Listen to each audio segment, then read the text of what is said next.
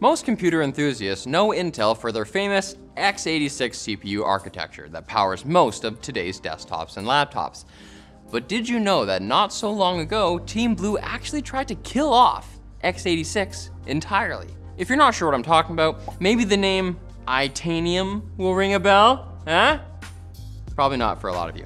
This was an all-new architecture and CPU brand from Intel that made its debut back in 2001 and was billed as being so efficient that it would just naturally come to dominate the market at some point.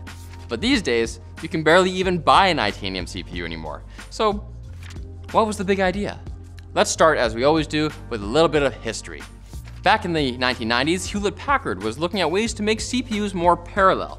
But instead of sticking more cores onto a CPU or using hyperthreading, HP wanted to simplify the architecture by having software determine what order to execute instructions in, instead of having the CPU do the heavy lifting in hardware. The hope was that this would free up processing resources to execute more instructions in parallel, ultimately making for a more powerful, energy-efficient CPU.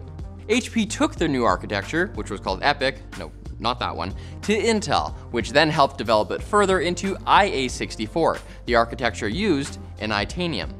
Itanium was also Intel's first attempt at a 64-bit processor, and actually hit the market before AMD's first 64-bit CPU, Opteron, which released in 2003. HP and Intel felt confident that Itanium would become popular in the server and workstation settings, and go on to overtake x86 in home PCs as well. There was even a version of Windows specifically written for Itanium's architecture. So why did it flop so badly? We'll tell you right after this message from our sponsor, iFixit.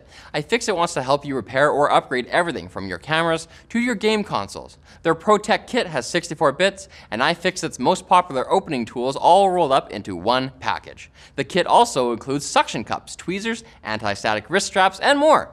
And everything is covered by iFixit's lifetime warranty. Go to ifixit.com/techquickie and find your perfect toolkit today. So it turns out that trying to determine what instructions the CPU should run in software is a lot trickier than HP and Intel thought it would be. Typically, the CPU has a specialized group of circuits called a scheduler that determines what order to run instructions. The scheduler can make these decisions much more effectively than software can, since the scheduler can make adjustments based on when exactly the CPU is trying to access the memory. This can't be done effectively in software since you can't figure out when the CPU is accessing memory ahead of time. And because the software would pre-schedule instructions, Itanium CPUs suffer from stalls quite frequently, slowing them down. There was also the issue that even though Itanium's architecture was intended to be the way of the future, Intel still had to do business in the present. And the vast majority of software for servers and workstations was written for x86 or other non-Itanium architectures. Running these programs on Itanium meant that they had to be emulated, which introduced a huge amount of performance overhead. And to make matters even worse for Itanium, the aforementioned Opteron from AMD was released 2 years later.